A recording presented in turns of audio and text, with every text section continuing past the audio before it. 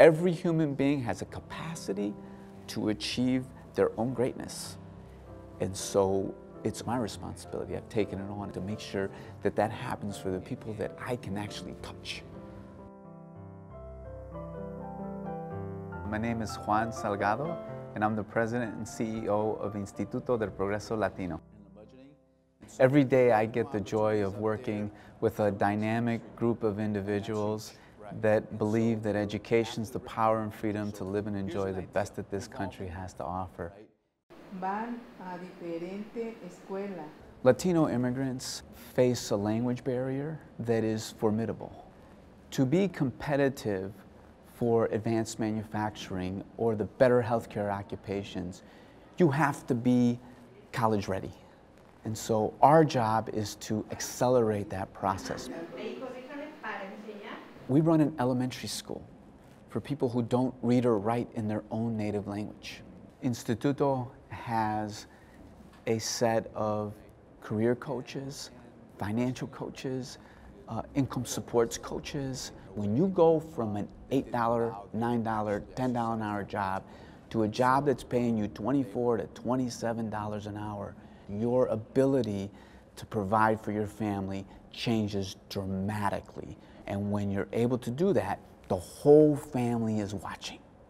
And when the whole family sees an adult that was reading at the 4th grade level, now in college and performing in college, you've just turned them all on to education. You've just turned them all on to the promise of upward mobility. And you've just now created the mindset that we don't have to stay in poverty. In 2010, Instituto established the Instituto Health Sciences Career Academy, a charter high school dedicated to healthcare, where kids who are entering 9th grade get an opportunity to explore the wide range of healthcare careers.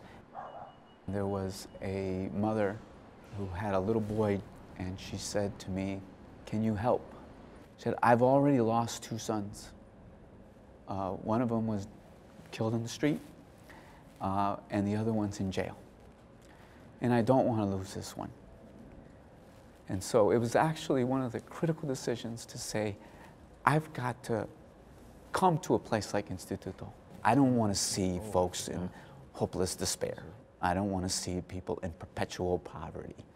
I don't want to see people, whose dreams get stunted, in any way. I want to spend my life seeing people achieve their dreams and being a part of helping them achieve those dreams. When I got the news from MacArthur, I was leaving a meeting. I was actually on the street heading towards St. Pius Church, a vibrant church in our community that has been inspirational to me in so many ways. And when I understood what was being said to me and what was being said to me meant, I just fell to my knees and cried. I was stunned, I was shocked, I was grateful.